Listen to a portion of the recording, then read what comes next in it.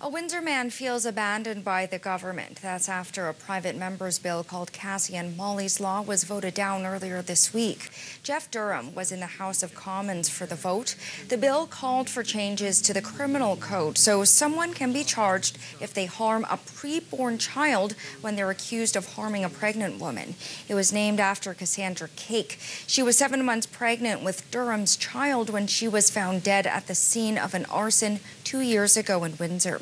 Cake planned to name her child Molly. Here's a conversation with Durham this afternoon.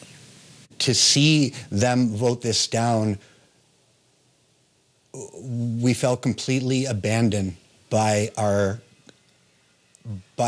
government, essentially by our country. They didn't vote on a law the other day. They voted on a conversation. They chose that it wasn't a problem for them, that this is not a problem. If you read the bill, if you looked at the independent legal analysis, you would see that there was no effect on abortion rights. It doesn't have to do with abortion, but it has everything to do with choice.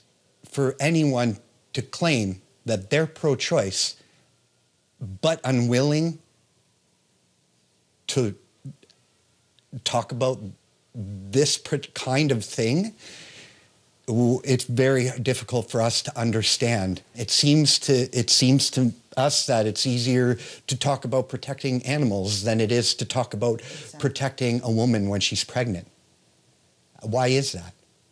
Justice is supposed to be a healing process, and it's actually feels like it's been part of the crime. I don't want anybody else to have to go through this. Neither one of us. And if we have to fight and fight and fight, and like I said, we're gonna. Durham says the family will have to wait for the sentencing portion of the trial if it gets to that. And that's when Cake's pregnancy would be factored into the judge's decision, if at all.